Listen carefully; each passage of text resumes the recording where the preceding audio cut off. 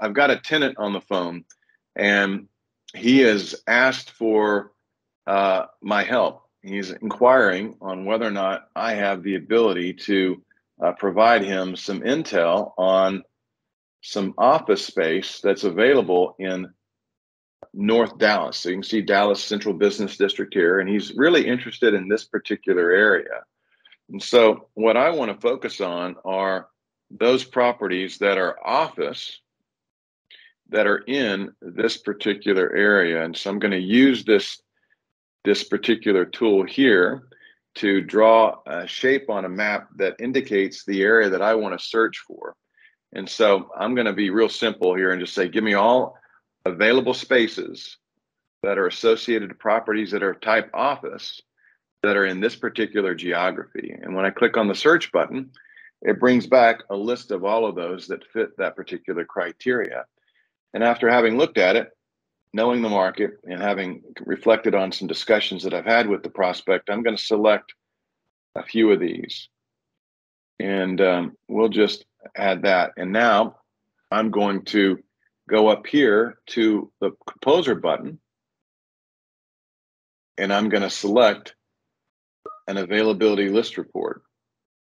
And when I've got a couple of options, PDF or PowerPoint, and I'm going to download this, and then I am going to print this out because I'm going to meet him later today, and I want to just show it to him. I could email this to him, and if this were formatted in an email compatible format, I could email it to him as an email body, but just for purposes of demo, I'm going to show you all the options here.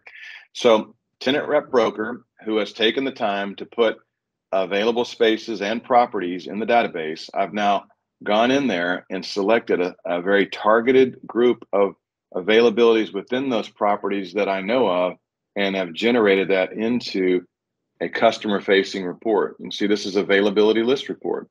It allows me to show, okay, we've got suite 2200 or 220 at the 1717 McKinney, Merritt Tower, Preston Park, in the Meadows building. Of course, there's not an image for this Meadows building, so I would obviously go clean that up before I sent it to him, but this cannot be done inside of the core Salesforce product. And so this immediately allows me to fulfill that request and respond almost instantaneously. Oh, Bob, okay, great. Well, just so happens that I've been monitoring the North Dallas area, and there are a variety of very compelling properties that have availabilities in them. Let me send that over to you in 5 minutes.